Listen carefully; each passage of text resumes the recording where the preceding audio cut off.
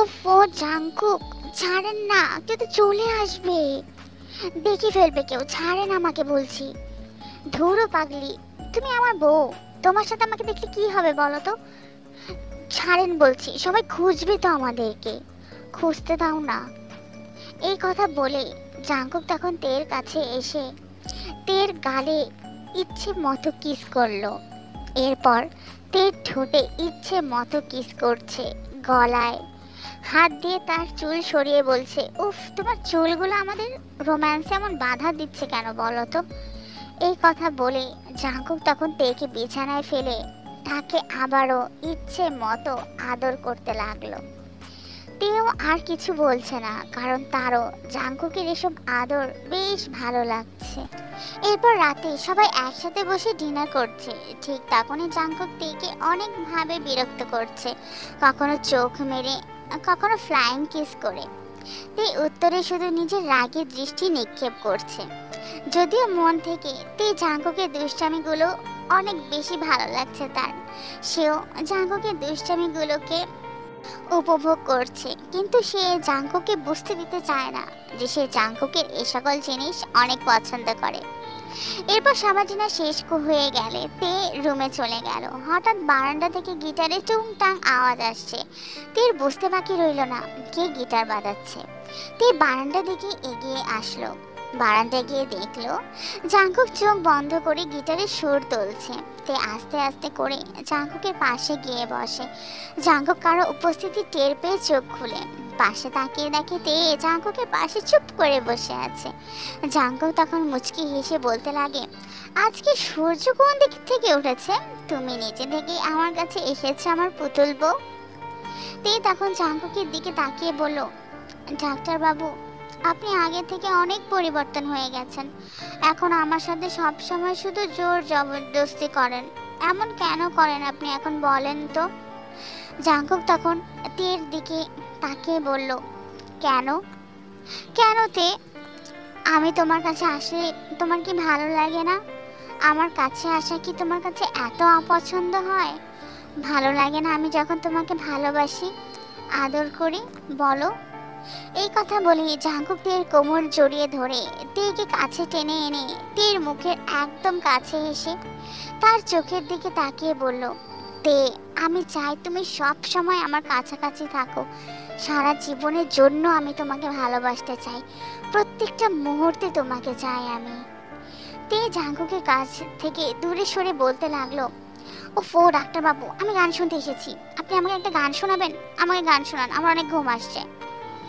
ঠিক আছে ঠিক আছে, আমার পুতুল বউ যখন আমার কাছে গান শুনতে চেয়েছে তখন তো আমি গান তাকে শোনাবই। এই কথা বলে জাঙ্কুক তেকে গিটার বাজিয়ে তার পছন্দের গান শোনালো।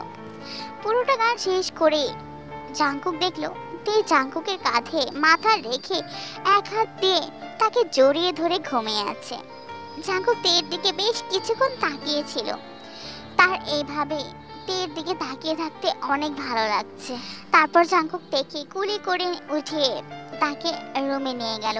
বেডে শুয়ে দিয়ে কপালের ঠোঁটে গভীর একটা কিস করে বলতে লাগলো, তুমি আমার কাছে বেশ রহস্যের মতো তে, কখন কি করো কিছুই বুঝতে পারি না। আমার রহস্য পড়ি, তুমি জানো আমার পুতুল বউটা কত দিন হয়েছে আমার পুতুল বউ আমাকে লাভ ইউ বলে না। আমি তোমাকে অনেক ভালোবাসি তে, অনেক বেশি। আর সেই রাতের পর থেকে তা আমি তোমাকে আরো বেশি ভালোবেসে ফেলেছি। অপরদিকে জিমিন নিজের রুম থেকে বের হয়ে দেখলো সামনের রুমের দরজায় হেলান দিয়ে সুগা দাঁড়িয়ে আছে। জিমিন সেদিকে লক্ষ্য না করে নিজের মতো করে হাঁটতে থাকে। জিমিনকে যেতে দেখে সুগা জিমিনের সামনে এসে পথ আটকে বলতে থাকে, high miss angry bird. Jimin তখন রাগী কণ্ঠে সুগাকে বলল, আপনার কি কোনো প্রবলেম আছে বলেন তো? প্রবলেম মানে? কেন, কি করলাম আমি এখন? এই যে সব সময় আমার পেছনে পড়ে থাকেন, কি সমস্যাটা কি আপনার বলেন তো? আপনিও তো আমাকে সব সময় দেখলে ইগনোর করেন। আমার আপনাকে ভালো লাগে না, তাই আমি আপনাকে ইগনোর করি। জিমিন চলে যেতে থাকে তখনই হঠাৎ পেছন থেকে হাতে টান অনুভব করে। তাকিয়ে দেখে সুগা হাত ধরে আছে। হঠাৎ জিমিনের হাত টান দিয়ে নিজের সাথে জড়িয়ে ধরে বলতে লাগলো, কেন এমন ইগনোর করেন আমাকে? একবার আমার সাথে ফ্রেন্ডশিপ করে তো দেখতে পারেন, কখনো আপনাকে একা হতে দিব না। জিমিন হাত ছাড়িয়ে চলে যায়। তখনই সুগা বলতে থাকে, হায় রে, কত কি যে করতে হবে এই মেয়ের মনটা পাওয়ার জন্য। পরের দিন সকালে তেকে জাঙ্কুক কোথাও খুঁজে পাচ্ছে না। না জানি মেয়েটা নতুন জায়গায় কোথায় চলে গেল। জাঙ্কুক তেকে খুঁজছে, ঠিক তখনই পেছন থেকে কেউ একজন জাঙ্কুকের হাত ধরলো। জাঙ্কুক তখন মনে মনে ভাবলো, আচ্ছা তো আমার এই পিচ্চি বউটা আমার হাত ধরেছে তাই না? এই কথা বলে জাঙ্কুক পেছনে ঘুরে দেখলো তার সামনে তার তে না বরং আয়ু দাঁড়িয়ে আছে। আয়ুকে দেখে জাঙ্কুক তো পুরাই অবাক হয়ে গেল আর বলল, আয়ু তুমি এখানে, তুমি তুমি এখানে কি করছো? আয়ু তখন আমতা আমতা করে বলল, আসলে মিস্টার জাঙ্কুক ডক্টর, আসলে আমি এখানে আমার পরিবারের সাথে ঘুরতে এসেছিলাম, হঠাৎ করে আপনাকে দেখে এখানে চলে আসলাম সারপ্রাইজ দিতে। ঠিক তখনই তে রেডি হয়ে নিচে আসছে আর মনে মনে ভাবছে, আজকে আমি শুধু আমার ডাক্তার বাবুর জন্য সুন্দর করে সেজেছি। আমি জানি আজকে আমার ডাক্তার বাবু আমাকে দেখে একদমই পাগল হয়ে যাবে। নিচে এসে জাঙ্কুকের কাছে যাবে, ঠিক তখনই সে দেখলো জাঙ্কুক আয়ুর সাথে কথা বলছে। তা দেখে তের মেজাজটা তো পুরোই খারাপ হয়ে গেল। সে তখন রাগে সেখান থেকে চলেই গেল আর মনে মনে ভাবতে লাগলো, এই আয়ু এখানেও, আমার ডাক্তারবাবুর পিছে পিছে এই মেয়েটা এখানে পর্যন্ত চলে আসলো। জাঙ্কুক আয়ুর সাথে আর বেশি কথা না বাড়িয়ে সেখান থেকে চলে গেল। হঠাৎ জাঙ্কুক তেকে দেখলো তে লাল জর্জেটের একটা ড্রেস পরেছে, সাথে লাল ওড়না, চুলগুলো ছাড়া, হালকা মেকআপ, কানে বড় ঝুমকা, হাতে কাচের চুড়ি। জাঙ্কুক তেকে দেখে হাঁ করে তাকিয়ে আছে। তেকে আজ অনেক বেশি সুন্দর লাগছে। জাঙ্কুক তের কাছে এসে তেকে পেছন থেকে জড়িয়ে ধরে ঘাড়ের চুলগুলো সরিয়ে কানের কাছে মুখ নিয়ে ফুসফিস করে বলতে লাগলো, আমার জানেমানটার কি আজ আমার জান নেওয়ার ইচ্ছা আছে নাকি? তোমার এই লুক আমাকে ঘায়েল করে দিচ্ছে তে, এত সুন্দর, তার উপর তুমি এত সুন্দর করে সেজেছো আজকে। তে জাঙ্কুককে ধাক্কা দিয়ে দূরে সরিয়ে দিয়ে চলে গেল। জাঙ্কুক অবাক চোখে তের চলে যাওয়ার দিকেই তাকিয়ে আছে। জাঙ্কুক তের এমন ব্যবহারের কারণ খুঁজে পাচ্ছে না। জাঙ্কুক তখন বলতে লাগলো, বুঝি না এই মেয়ের কি হয়, কাল রাতে তো ঠিকই ছিল সব, হঠাৎ করে আবার এমন করছে কেন মেয়েটা? এই মেয়েকে বুঝতে হলে আমার সারাটা জীবন পার হয়ে যাবে, তারপরে এই মেয়েটাকে আমি মনে হয় কখনোই বুঝতে পারবো না। তে রাগ করে বাগানের দিকে চলে গেল।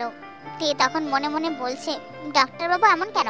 কাল রাতেই তো বলেছিল আমাকে ভালোবাসে, আর আজ সকালে ওই মেয়ে আয়ের সাথে কথা বলছে। উনি জানে ওই মেয়েকে আমি কত ঘৃণা করি, তারপরও কেন এমন করে? ডাক্তারবাবু ভালো করে জানে ওই মেয়েটাকে আমার একদমই ভালো লাগে না, আর ডাক্তারবাবুকে অন্য কারোর সাথে কথা বলতে দেখলে যে আমার অনেক কষ্ট হয়, সহ্য করতে পারি না আমি, তারপরও কেন এমন করে উনি?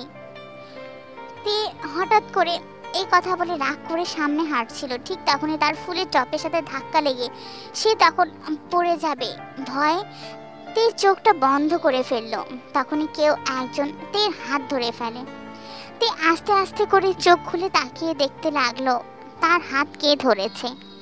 দেখে সামনে একজন দাঁড়িয়ে আছে, লম্বা, দেখতে বেশ সুদর্শন, তার দিকে ফ্যাল ফ্যাল করে তাকিয়ে আছে। তে ঠিকভাবে দাঁড়িয়ে বলতে লাগলো, থ্যাংক ইউ, আপনি আপনি আমার হাতটা না ধরলে আমি হয়তো পড়েই যেতাম। ছেলেটা তখন বলল, ওফো মিস, এতবার থ্যাংক ইউ বলতে হয় নাকি? এতবার থ্যাংক ইউ বলতে হবে না। যাই হোক, আমার নাম হচ্ছে কাই, আর আপনার নামটা কি জানতে পারি? জি, আমার নাম হচ্ছে কিম তায়াং। যাই হোক, আমাকে এখন যেতে হবে। তে চলে যাচ্ছে। কাই তের দিকে তাকিয়ে বলতে লাগলো, কিম তায়াং, উফ কি সুন্দর নাম। এই প্রথম দেখায় হৃদয়ে যেন দাগ টেনে দিয়েছে আমার। মেয়েটার সাথে কি আমার আবার কখনো দেখা হবে? কি সুন্দর মেয়ে, প্রথম দেখাতেই আমি হয়তোবা তার প্রেমে পড়ে গেছি। এরপর রাতের দিকে তে জিমিনের কাছে গেল আর দেখলো জিমিন কি যেন একটা খাচ্ছে আর কেমন যেন মাতলামো করছে, হেলছে দুলছে আর বারবার কেমন একটা মাতলামির স্বরে কি কি যেন বলছে। তে তখন জিমিনকে বলল, আপু কি হয়েছে তোমার, তুমি এভাবে দুলছো কেন, মাথা ঘোরাচ্ছে? জিমিন হাতে একটা গ্লাস দিয়ে তেকে বলল, তে এটা দেখ না, কি টেস্ট, মনে হবে তুই আকাশে উড়ছিস, একবার খেয়ে তো দেখ কি যে মজা এটা।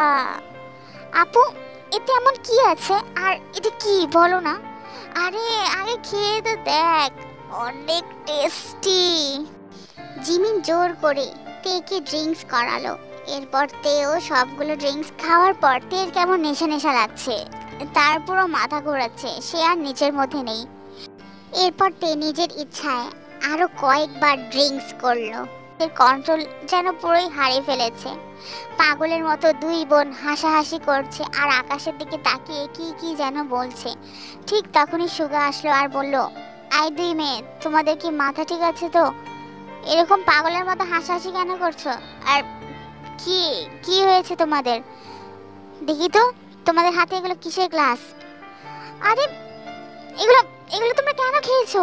এগুলো তো ড্রিঙ্কস, এগুলো আমার আর জাংকুকের জন্য আমি এনেছিলাম। তে এটা শুনে তখন অনেক হাসছে আর বলছে, হ্যাঁ হ্যাঁ আমি এটা এটা আমি খাই নাই তো, এটা কি জিনিস মাথায় দেয়? আমি মাথায় দিব ড্রিঙ্কস, আমাকে মাথায় দিতে দাও। সুগা তখন রেগে বলল, ওফো, জাংকুক যদি জানে তোমরা এসব ড্রিঙ্কস করেছো তাহলে যে আমার কি অবস্থা করবে। কি দরকার ছিল তোমাদের এসব ড্রিঙ্কস করার বলো তো? তে আর জিমিনের পাগলামি আরো বাড়ছে। তে তখন জিমিনকে বলছে, আপু এই ছেলে আমাদেরকে বকা দিচ্ছে, এই ছেলেকে এখান থেকে যেতে বলো। ঠিক তখনই জাংকুকের অফিস থেকে ইম্পর্টেন্ট একটা কল আসলো, তাই সে তা অ্যাটেন্ড করতে বাড়ির ভিতরে চলে গিয়েছিল। ফিরে এসে সবার এমন পাগলামি দেখে জাংকুক তখন বলতে লাগলো, ওরা এমন কেন করছে, কি হয়েছে ওদের? সুগা তখন তাড়াতাড়ি করে জাংকুকের কাছে আসলো আর বলল, ভাই সরি সরি ভাই। আরে কি হয়েছে সেটা তো বল। তোর আর আমার জন্য যে ড্রিঙ্কস আনছিলাম রাত্রের, সেই ড্রিঙ্কস তে আর জিমিন খেয়ে এমন মাতলামি করতেছে। তে তখন জাংকুকের কাছে দৌড়ে আসলো আর তার গালে সবার সামনে একটা কিস করে বলল, ডাক্তার বাবু তোমার গালগুলা তো মিষ্টি কেন, আমি আরো মিষ্টি খাবো, উফ কি মজা তোমার গালগুলা। তে এসব পাগলামি বন্ধ করো, কি উল্টাপাল্টা কথা বলছো সবার সামনে তুমি? উফ তোমার গালগুলো অনেক মিষ্টি, আমি তোমার গালগুলায় আবারও কিস করব। জাংকুক তখন রাগ করে সুগাকে বলল, সুগা তোর কি দরকার ছিল ড্রিঙ্কসগুলো এভাবে ওপেনলি সবার সামনে রাখার, এখন ওদের সামলাবো কিভাবে? দেখ তো দুই মেয়ে কি পাগলামি শুরু করছে।